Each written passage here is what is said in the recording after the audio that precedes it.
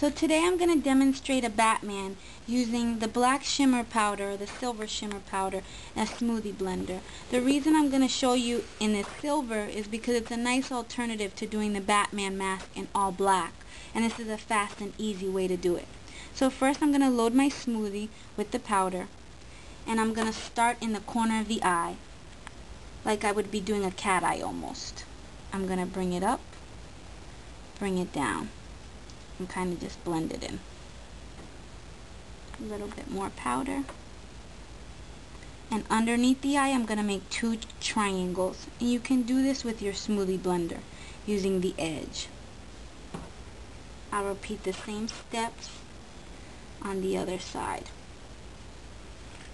Now once you get to the middle of the forehead, you're going to want to make an M shape with your smoothie and bring it down.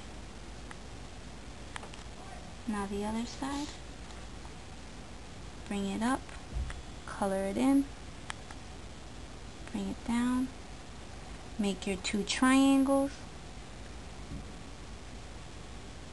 Shimmer powders are a little bit messier than traditional powders like pressed powders like Star Blend, but the effect is much different because they're a lot sparklier. I'm going to just blow it off. Now I'm going to use my black paint to outline and give it the final touches. So I'm going to start at the forehead. I'm going to start with 2 lines and 2 triangles and connect them with a U.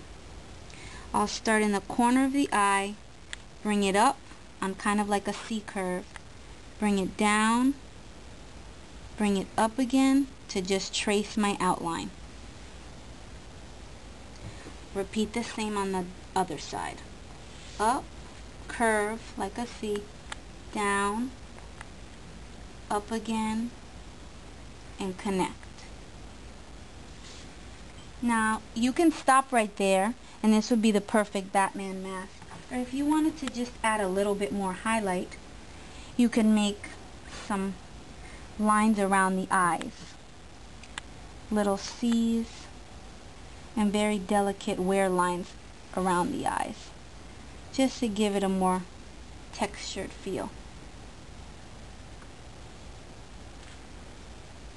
Depending on the amount of time you have. And voila, you have a Batman. Smile.